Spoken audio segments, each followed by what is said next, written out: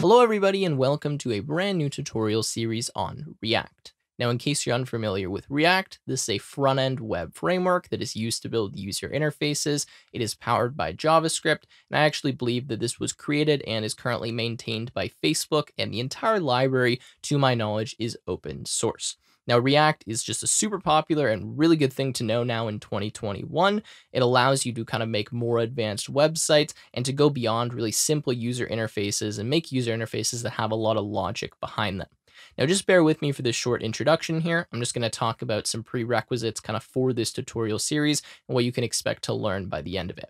So as I said, React is powered by JavaScript, so it's going to be a really good idea to have some JavaScript knowledge before going through this. I'm not going to be explaining any super basic syntax like functions, if statements, anything like that. I'm going to assume you have some familiarity with JavaScript and you've used it before. With that said, if you don't, I do have a tutorial series on JavaScript. I will leave a link to that in the description. Now, throughout these next videos, there's probably going to be about 15 of them. I'm going to show you all of the core and important concepts of React. So that's going to include stuff like components and JSX, props, styling, state. I'm going to show you about events, forms, how we can display data. I'm going to talk to you about setting up a very basic JSON server. Talk about hooks, use effect, fetch, HTTP, React router, reducers, all of that kind of stuff, really the core aspects of React. Now, if you don't know what any of that stuff means, don't worry. Obviously, I will explain it in depth. And I'm going to try to keep these videos relatively short and kind of just pack in one topic in each video. Now, throughout this series, we'll be actually building a project to learn all of this. The project we're going to be working on is an inventory management system. This is going to be pretty straightforward, but we're going to be able to add items to the inventory, search items in the inventory, and then obviously display those items on the screen and kind of look at details related to them. All right, so with that said, let's get into the first video here. What I'm going to show you how to do is set up our programming environment, download our editors, download Node.js, and all of those things that we need. So the first thing we're going to do here is we're going to go to our web browser, and we need to install the following: Visual Studio Code, Node.js, and then the React Developer Tools. This is a Chrome extension. I believe there's an extension for Firefox as well, but I'm going to be using Chrome for this video. So if you want to follow along exactly, then download Chrome and download React Developer Tools. Now, all three of these links here will be in the description. Start with VS Code, then download Node.js. You can just run through the kind of default installation, and then obviously install the React Developer Tools in Chrome. All right, so once you have all of those installed, what you're going to do is open up Visual Studio Code. This is an IDE, and this is what we're going to be using to write our React code. Now, you don't need to use VS Code. This is going to make our life a lot easier. You're going to see here that there's a lot of files that's involved in creating a React application, and while using something like VS Code will just make stuff a lot simpler. It has really good autocomplete, and it's good to kind of get used to using an IDE, especially when you're working with a large framework like React. Regardless, the first thing we're going to do here is install an extension. So open up Visual Studio Code. Mine's in full screen mode. Yours might look like this. To put it in full screen mode, you press F11 if you are on Windows. Then press here on this Extensions tab, kind of the little grid with that box hanging out. What you're going to do is search for React. And you should see that there's this ES7 React/Redux/GraphQL, whatever, snippets. What you're going to do is install that, and then this will give you a bunch of auto-completion and just kind of cool features related to React so that we'll have a better experience here in Visual Studio Code. Once we've done that, what we're going to do is open up a folder or create a new folder in VS Code, and this is where we'll kind of start our project. So what you can do is you can go to the Files tab here in VS Code and press Open Folder, or you can press File and then Open Folder. You can go to wherever you want to open the folder for. So I'm going to go to my desktop. I'm going to create a new folder. I'm going to call this React Tutorial, and I'm just going to put working because I have another folder called React Tutorial where I have some kind of template code just for myself. And regardless, I'm going to open up React Tutorial. Awesome. So now you can see that it says React Tutorial. We're now in this kind of project directory, we could call it. And what we're going to do is open up the terminal in Visual Studio Code. So to do that, just kind of drag up from the bottom here. You should see a terminal pops up. And then we're going to type in the following command to actually start and create kind of a template React project. So once you've installed Node.js, you should be able to run the command npx.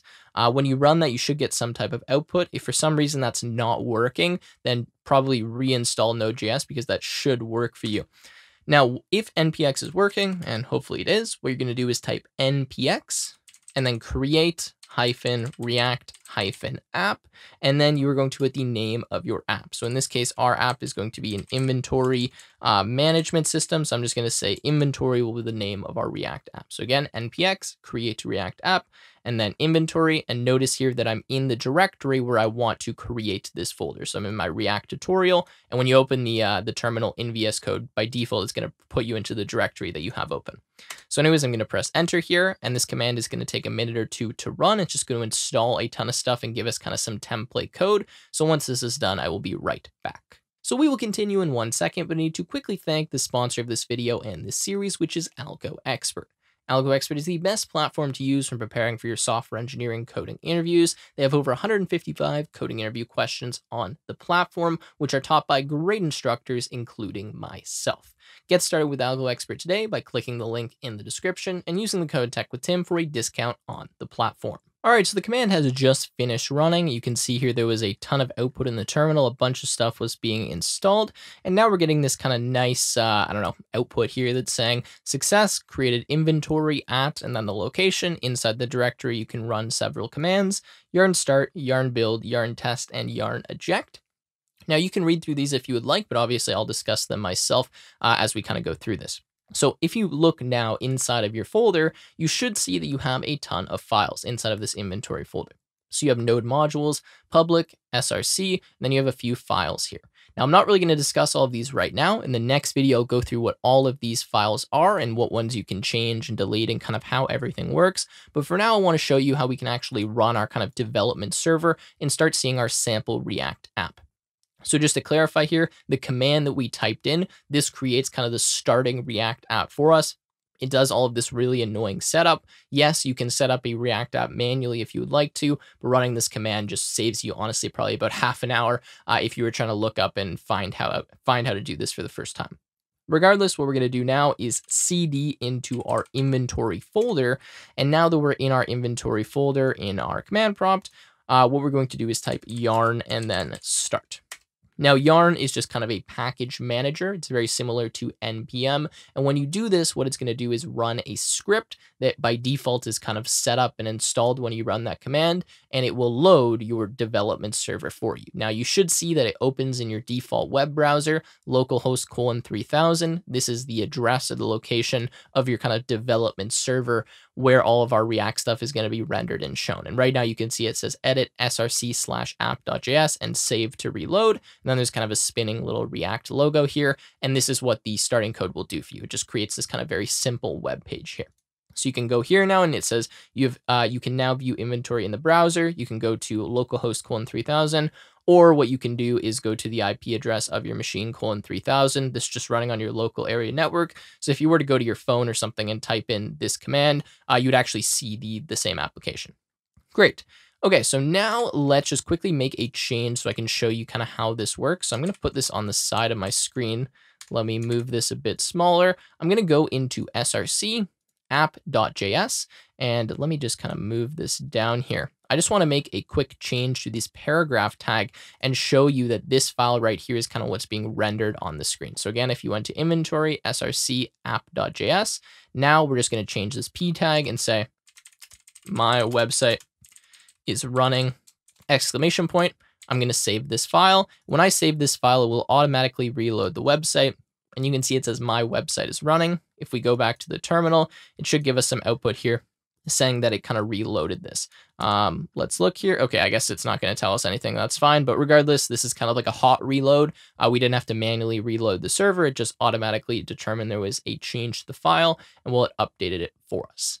Okay, so that's pretty much all I needed to show you to actually set up your kind of environment and start getting coding.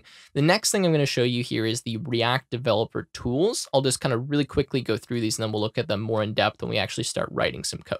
So obviously I have my React application open here on localhost :3000. That's the port. I believe you can change that, but by default, this should be what yours is running on. But what you can do now is right click if you're on Chrome here, press inspect, and then you're going to see that it brings up this kind of console. So what you can do is actually go to these little arrows here, and you should see something that says components and profiler. This is if you have the React Developer Tools Chrome extension installed and it's active. So what you're going to do now is press on components. What you can see is we have this one component called app. This probably doesn't mean anything to you right now if you're just getting started with React, but this is kind of a place that we can go to look at and inspect our React code. And this will make a lot more sense once we actually have something interesting to look at. Also note there's something called a profiler. This is actually what we can do to kind of measure, what we can use to kind of measure the performance of our React code. Anyways, I just wanted to show you those two tabs there and how you kind of access the React Developer Tools pane from Google Chrome. All right, so actually with that, I'm going to leave the video here. In the next video, I'm going to go through this entire project structure, so it was automatically generated for us, discuss what all of these files mean, talk about kind of how things are set up and how React actually works. And then from there, we'll go on and actually start writing some React code and learn more about this. As I said at the beginning, I'm trying to keep these videos relatively short. Anyways, hopefully you guys are excited. Again, please do leave a comment letting me know what you want to see in this series. I'm not yet filmed all of these videos when this is going to be released. And with that said, I will see you in the next React tutorial.